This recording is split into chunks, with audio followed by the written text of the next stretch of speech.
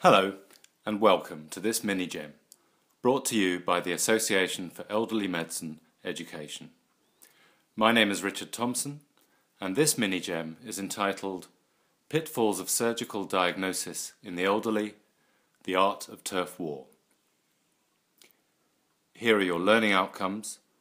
In essence, to take what you already know about the acute abdomen and translate that into the context of the elderly patient.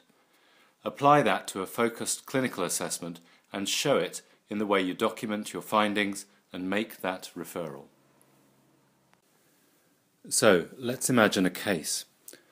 An elderly lady with comorbidity presenting with confusion and some abdominal symptoms. She can't give you much history and she's pretty smelly. So, what's going on?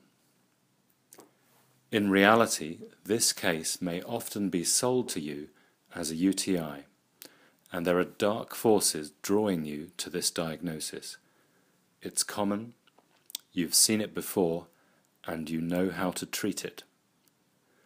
But UTI can be a dangerous diagnosis to make on insufficient information, and I would commend you to the Myths and MSUs mini-gem in this series. As you will recall from the Atypical Presentations mini-gem, an acute abdomen in an older patient can present with vague symptoms and signs that are less than clear-cut. But every day, junior doctors are missing one of these diagnoses, often because they never thought of it in the first place. Abscesses, undrained sepsis, and gut that is obstructed, perforated, or dead are not going to get better with medical management. You need to think like a surgeon.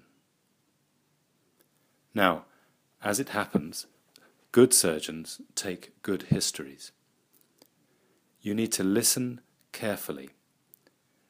If abdominal pain is the primary symptom, if there's pain and vomiting, and if the pain is constant, alarm bells should ring. It's really important to know the patient's past surgical history, and I'll invite you to pause and consider why.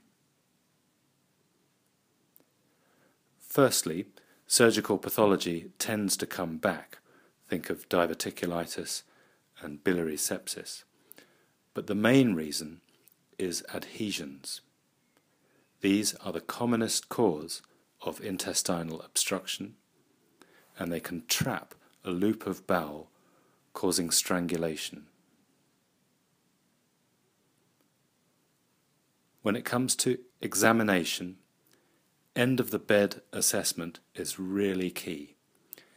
If the patient looks sick, you need to find out why.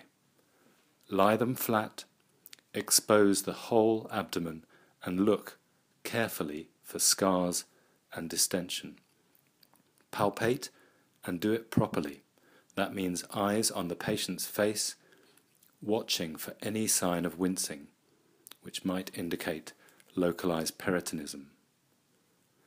If you don't examine the groins properly, you will miss inguinal and femoral hernias.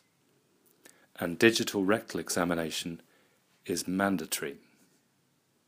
So, get a chaperone and get some gloves on. How you document your findings shows how you were thinking at the time you clerked the patient. If you don't believe me, ask a coroner. So, this sort of thing may be okay for a patient with a headache, but with abdominal symptoms, you need to record the findings, and in particular scars and the hernial orifices. Don't ignore abnormal blood results, and remember that infection is not the only cause of a high white cell count. It should make you think of ischemic or dead gut, and the same goes for a low bicarbonate. A low albumin while not specific, is a strong sign that your patient is sick. No one presenting with pain and vomiting should leave A&E without an X-ray. But how sensitive is plain abdominal X-ray for picking up small bowel obstruction? You might want to pause here and have a guess. In fact, at best, it's 60%, so it misses 4 out of 10, something to remember when you're engaged in a turf war. CT scanning is much better for this indication and will pick up around 80%. So, you're concerned that your patient has an acute abdomen. Your job now is to get a competent surgical opinion, fast-track investigations, and an early decision on surgery. Surgeons like direct language, and you stand a better chance of being heard if you can say what diagnosis you suspect and why you need their input. Do this well and notice how quickly you get that CT scan and a consultant opinion. It might be helpful here to pause and reflect on your own past experiences of making referrals. Consider what we've covered in this mini-gem and imagine how your next referral is going to sound different. You might even grab a friend and do a role play. Your ability to diagnose an acute abdomen and make an assertive referral may literally be a matter of life and death. Frail old patients can and do make a full recovery from emergency surgery. Now, the surgeon may get the glory for resecting this piece of dead gut, but often it's a junior doctor that has made this happen quickly. So, get your thinking head on. Assess the patient carefully. Remember, the next person reading your notes could be the coroner. And don't be afraid of surgeons.